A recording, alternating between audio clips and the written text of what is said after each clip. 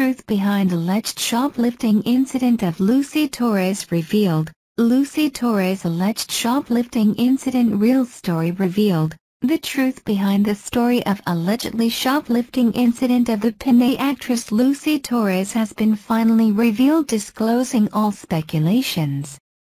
A few years ago, the Philippine actress Lucy Torres Gomez has been the headlines of several local news outlets and social media pages because of her alleged involvement in a shoplifting incident at Rustin's department store in Makati.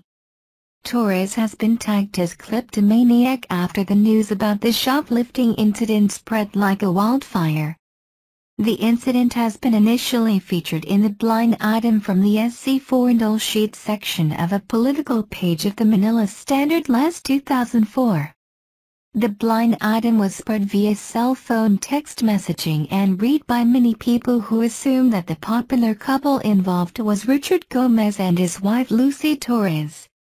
The man confirmed that his wife suffers from kleptomaniac, although he came from a sign of haciendero family. The man was reportedly paid double the amount involved and asked them all to clamp down on the incident. Nasasa ang mga investigador na sinasastrilan at Karen Davila. About the rumors focusing on the surveillance tape, which was featured on former ABS-CBN Shoak channel.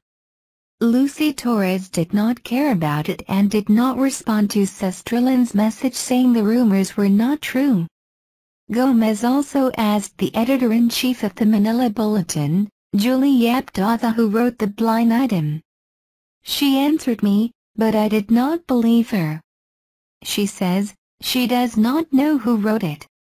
I think it was really irresponsible of Julie to say that, really, Gomez said, quoted by Douglas Quiono, manager of the celebrity couple, who said that somebody only wants to destroy Lucy for she was the best campaigner of Richard. The Rustin's department store also released an official statement and revealed the truth behind the rumors.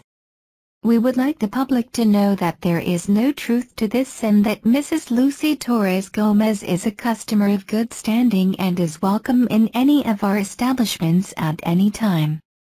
What can you say about this?